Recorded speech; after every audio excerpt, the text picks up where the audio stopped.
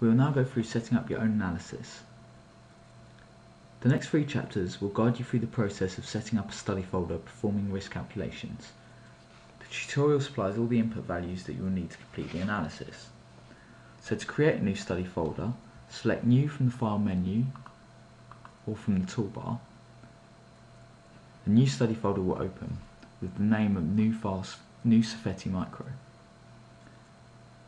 You cannot save the study folder with the name Untitled, and you save it with a real name immediately. Select Save As from the File menu. Create a new folder with your name and save the file as Tutorial.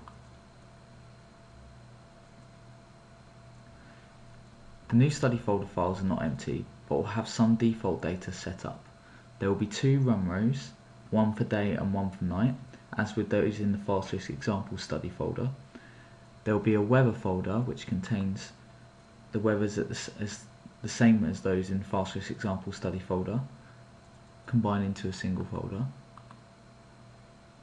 and a set of default parameters, same as those in the Fast Risk Example study folder, all of which are using the default values.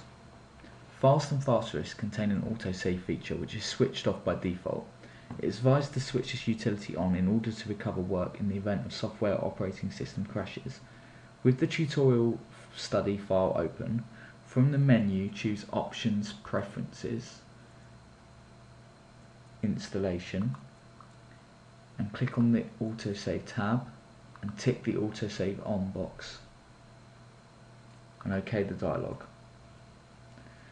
The tutorial uses a map of an area near 2 rivers in a country which has a national grid system. The image for this map is supplied with the program in the form of a TIF file. To insert this raster image, go to the Map tab. You see there is a raster image set. If there is not a raster image set, click on Tutorials, Insert Raster Image Set. To insert this raster image, in the raster image set, go to Insert Raster Image, and then Browse,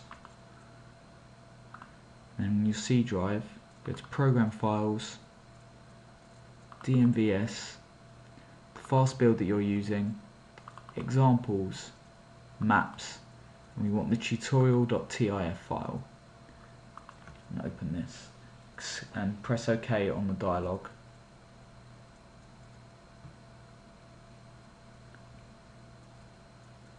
When you've selected a valid raster image, the placement mode fields will become enabled, and you can set up the map coordinates by dragging and dropping.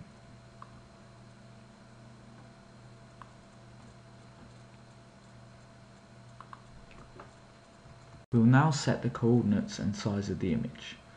Double click on the tutorial icon to open the input dialog. Move to the Geometry tab section. Set the east coordinate to 1.969 e to the 5. Select the northern coordinate to 4.361 e to the 5. Set the width to 4489 and the length to 3570. And OK the dialog.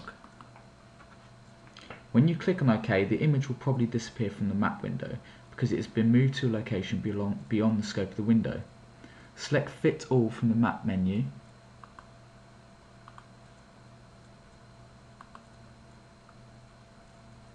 and the map window will change to display the image covered by the image. If the menu bar does not include a map option, click on the map window to make sure it's selected and the map menu will appear in the map bar. The coordinate value for the image will be in the national coordinate system for the country, and the values for the area covered by the map are 6-digit numbers. By default, input dialogs display only 4 significant figures for any number that you are editing, and with this setting you will find it difficult to be sure that you have entered the coordinates. To change the setting for the number of significant figures, select Preferences General from the Options menu. Move to the Miscellaneous tab and set the number of significant figures to 6 and OK the dialog.